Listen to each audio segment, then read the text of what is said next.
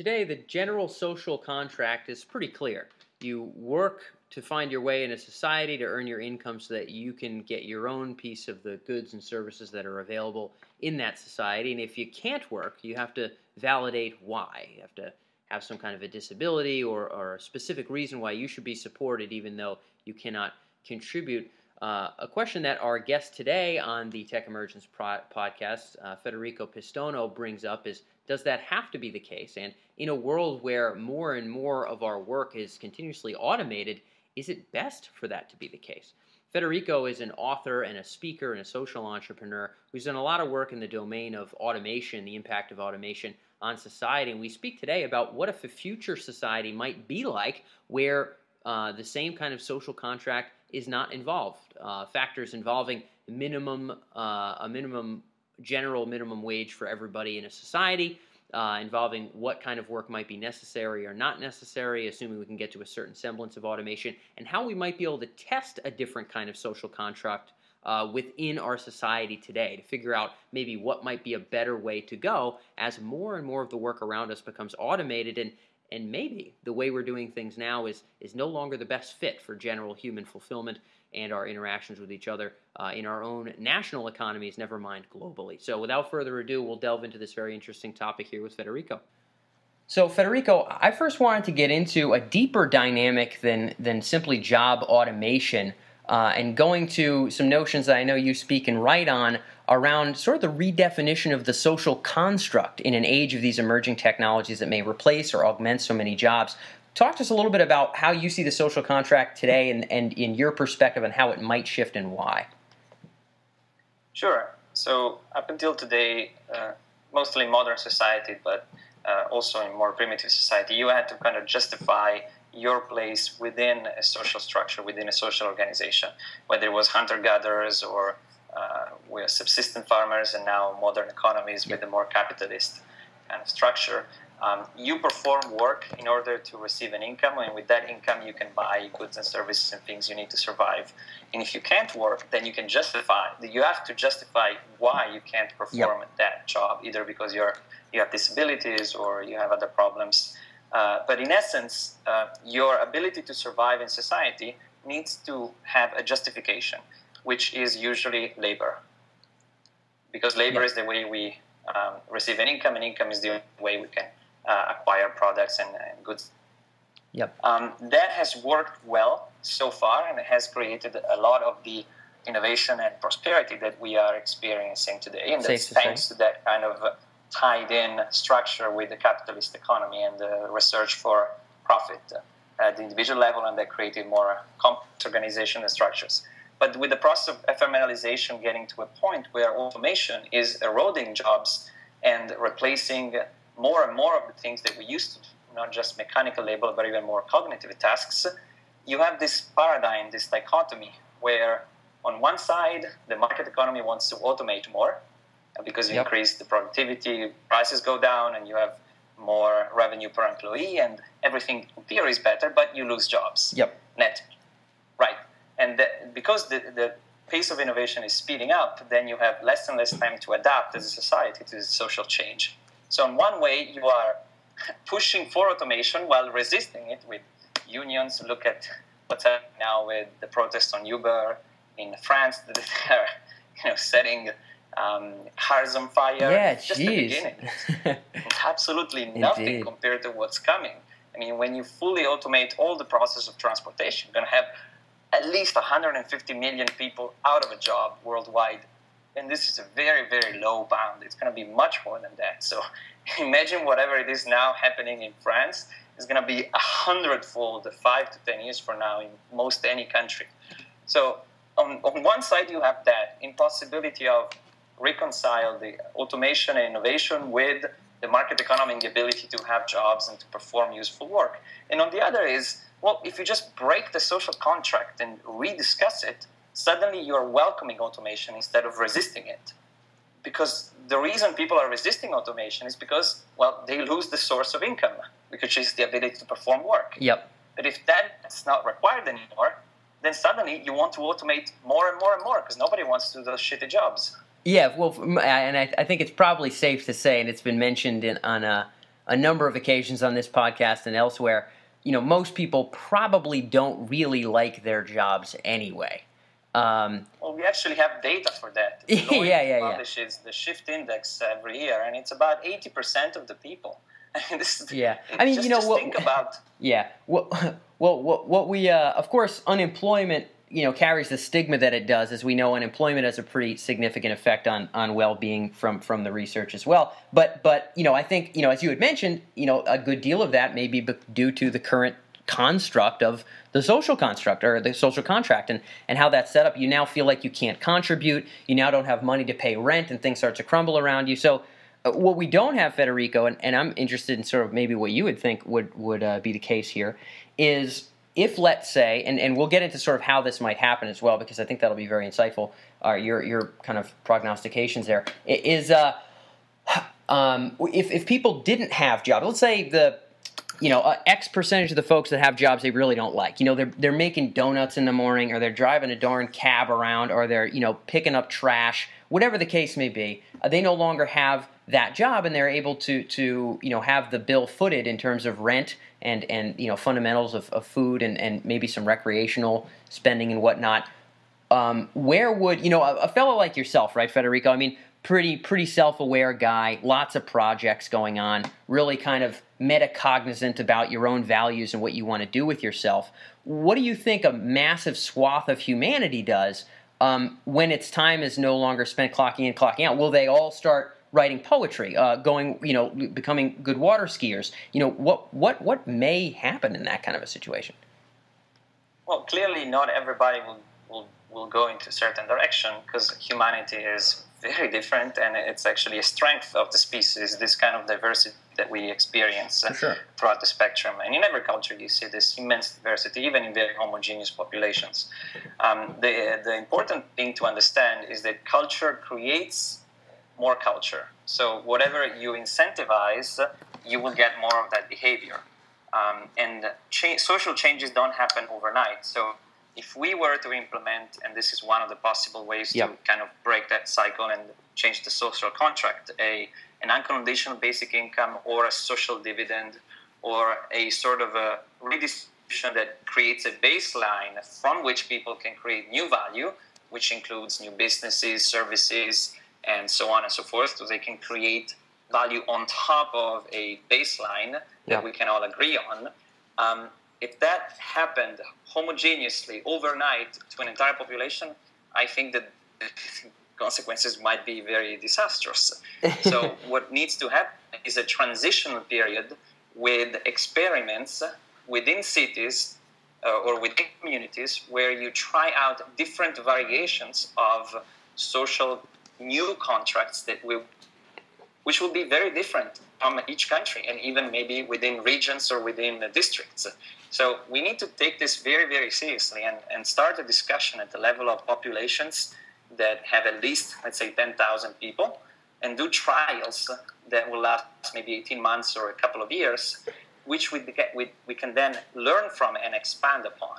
And this will create slowly a new kind of culture. Because if I told every Italian starting tomorrow, or every Greek starting tomorrow, you're all going to have €1,000 a month, you don't have to do anything, I don't think a lot of people will start doing something meaningful, because they don't know what to do with their time. But if you start to create a culture where people can find the time to discover what they're good at, which might not necessarily be something that creates monetary value, but maybe, I'll give you a couple of statistics, 48% of Italians at a minimum do voluntary work in associations, freely engaged associations where they clean up the environment, they help the elderly, they help the disabled, they do social activities, completely unpaid work, which does not get accounted into the GDP, but we say that we are in an economic recession. Now, all of this value is created on top of people working 2 or 3 days, 2 or 3 jobs just to make the rent. And and this is all voluntary, and this is just one country. There are many, many countries where, if you look at almost any industrialized nation, between 40 and 60% of the population engages in some sort of voluntary social activity that helps the people. Now, if that became more part of the culture of the general population, that you are doing something for the community which could be at the global level or even just at your district or the 1,000 people around you, that already starts to change the mindset. And then you can see, okay, I can do this thing. I can do a workshop on this thing. Or I can help by cleaning up the streets. Or, hey, why don't we start a hackathon to solve this problem? Or all sorts of things just come up and become possible over time if you let people have that experience and experiment. But if you just think that change is going to happen overnight, then of you're course, delusional. yeah. Well, it didn't happen that way in France. Didn't happen that way in the United States. Didn't happen that way really anywhere. What also really didn't ever happen, which I think you're crossing your fingers for, and I think in many respects I'd be quite interested, and it seems rather fruitful. I wouldn't exactly know where to point the finger and exactly how to start without doing a lot more homework, but I'm congenial with this idea that we've never experimented with that kind of a social construct at a district kind of a level, as you're mentioning, right? I mean, it's an entire nation. Actually, we have. Huh. Actually, there have been 13 experiments of basic income in the last 35 years. Give us paint some of these pictures. I think these are probably less popular than certainly I thought, and maybe the folks tuned in aren't familiar. Where have these gone down, and how? I'm massively curious. Yeah, so my talk at TED on this. So there have been 13 experiments, actually 27 experiments in 13 countries, but only 3 of them could be considered a true basic income, or at least 40 to 60% a subsistence level. Okay. And only 2 of them had more than 1,000 people in the study. So that's why I keep saying that we need more and more of these studies. Yeah. So the 2 that I cite, that I focus on, those were the most comprehensive, but still very small. Yeah. One was in the province of Manitoba in Canada, with 13,000 people involved. That's great. 6,500 in a community, and then the other 6,500 in the control group. And they wanted to see if people would work less, for example, or they would stop just doing stuff, or they would spend their money in public bets such as prostitution, drugs, tobacco, gambling, and that kind of stuff. Yep. As it turns out, it didn't happen. People didn't stop working. They didn't work less. They didn't spend more money on public beds. What it actually happened was hospitalization rate fell by 8.5%. Totally unexpected result. Why? Well, people had more time to spend with their family, with their friends, to engage with the community, take care of themselves, take care of each other, and therefore people were less stressed, and they needed to go to the hospital less because they developed less sicknesses, there were fewer accidents on the streets, and all kinds of good things that happen when you kind of create a new social contract, as I said before. This was, a relatively small study, 6,500 people, for sure. The same numbers also in India. So a very well-developed capitalist country with modern economy, and rural India is kind of this extreme poverty, growing new wave of development. Yep. And they had very much the same results in completely different circumstances. So, for example, it was the single most effective way to send little girls to school. They've tried everything. The government has tried for 40 years to find incentive structures to send girls to school, and nothing ever worked because they could never find the right incentive for people. And it turns out that the best incentive is to not create an incentive, to just give money and let them self-organize. People can get out of debt. They have some spare cash. They understand better. They see others doing good things like sending girls to schools, and they also do that. They repair the house. They spend money wisely. They put, for example, pipes for plumbing. They do structural fixes. They get out of chronic debt. They purchase livestock. They increase their yield. They become entrepreneurs. They were 3 more likely to be entrepreneurs and to start their own business. And they actually worked a lot more with the basic income than without. Rather curious. So completely opposite results to what all of the economists predicted it would happen. They were so skeptical that they didn't believe the numbers from the United Nations Development Program, who was the organization that funded the study. Okay. They sent their own economists there, the government of India, and actually they even better than what the United Nations had reported. Okay. So we've had a couple of these petri dishes already. Now, did those cease after? Was this a kind of 18-month stint, as you had mentioned beforehand, or how long were these experiments? So the one in Canada, I believe it was 3 years, and the one in India was for 18 months. Got it. But the one in India, because it was so successful, it sparked a huge interest, and now the government is doing hundreds of these pilots throughout the country. Oh, curious. Okay, so this is the most good. effective Wow. way for the government to relieve poverty. And now in Canada, yeah, go ahead. in Canada, it was the exact opposite. Huh. The results were the opposite of what economists predicted, because they kind of wanted to prove that just giving free money was a bad idea. Yep. But it didn't happen.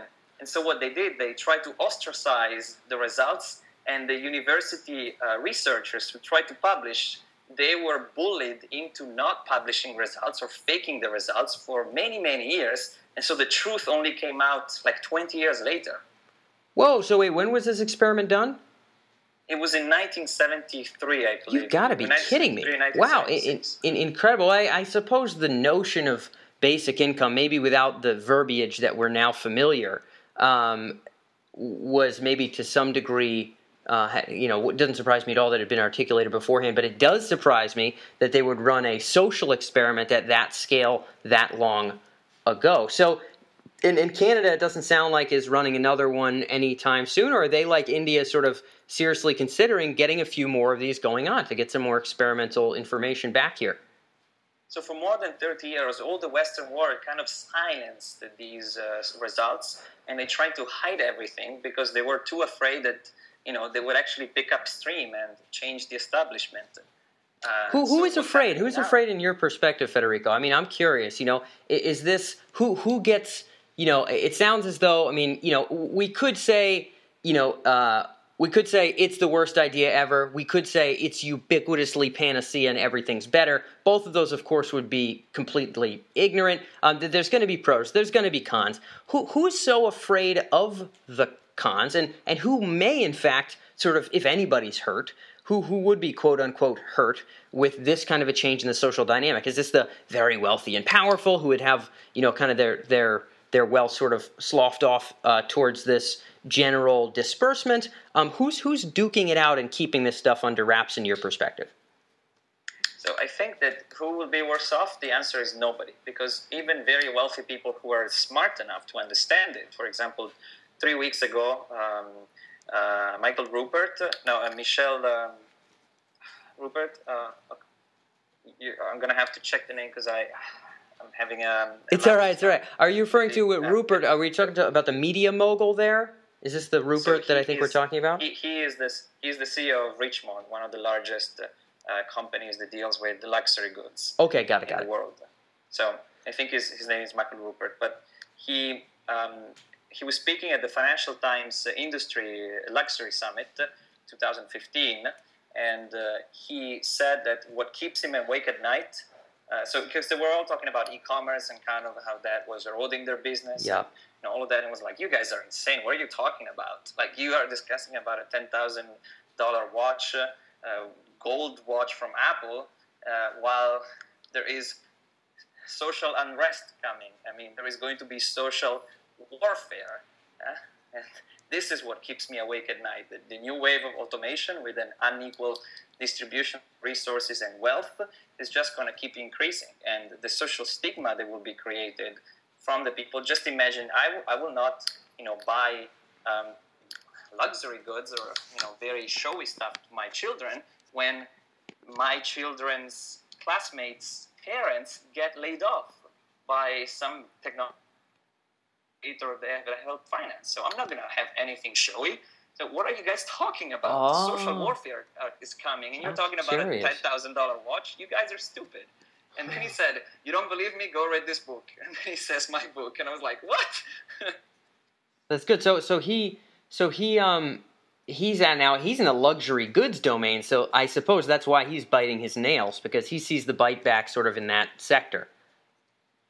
So clearly there is that aspect, but there is also a recognition that the social fabric, if you destroy the middle class, there is no more social fabric that supports everything, and then society just collapses and crumbles.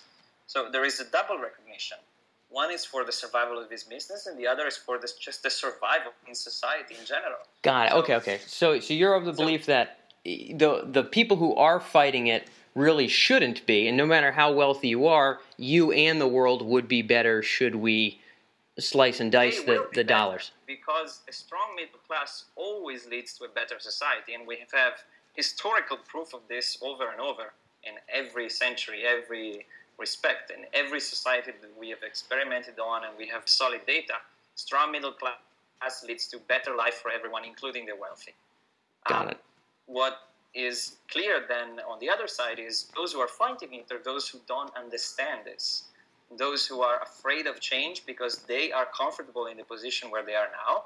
And so they think that any change might lead maybe to a better situation, but maybe to a worse situation. Definitely they don't want change unless they're sure that it's going to be better. Yeah. So if it's exactly, so you have something to lose, right? So the wealthy, the wealthy. I mean, it's interesting. The word conservative and the word progressive themselves, with their connotations. When you have something to lose, aren't you a smidge more likely to be? Because isn't radical social change a little bit more dangerous? When you're in your van, with your guitar, whatever will come to some degree. And so it seems as though unless there was real certainty, a lot of folks in certain positions wouldn't really want that transition to carry forward. Federico, because I'm wary of our time, but I know that we'll have folks in the audience who are fascinated by this dynamic. It seems as though for you, there is sort of a wave in this regard in terms of the redefinition of the social contract and how automation ought to fit in. And to be frank, I mean, although I have not done my homework on the domain enough to feel as strongly as you do on a particular camp, what I will say is that it seems difficult to question the fact that this is a very relevant conversation today before kind of the blank hits the fan with respect to automation and whatnot. I think it's a more than worthwhile conversation. Obviously, people can find you at federicopistono.com, which I'll make sure that I link up to in the interview itself. Federico, if somebody wants to do their own homework and figure out where this research is coming from, learn from other people that are talking about how this redefinition might happen, who do you like and respect, and where might be some good places for folks to sort of dive into this conversation? Yeah, so it's interesting because there is not a lot of material out there. That's a shame. There are some people that are doing good work. For example, Scott, who writes at Medium. I kind of forgot his surname now, but I can put the link somewhere. Yeah, cool. Yeah, if you get, that's fine. Yeah, maybe we're going to do something together and collaborate. And so what I'm doing now with my course on Konos called Robots Will Steal Your Job is to aggregate the good resources that are on this topic and kind of give an overview of who is doing good research and where the discussion is going. And this is actually a growing project because every week I'll be adding new videos, both that I create and videos that others have created, and put them all into a course. And I'm kind of curating this new path that you can follow to discover about this new social change. Yeah, I like it. Yep, go ahead. Yeah, so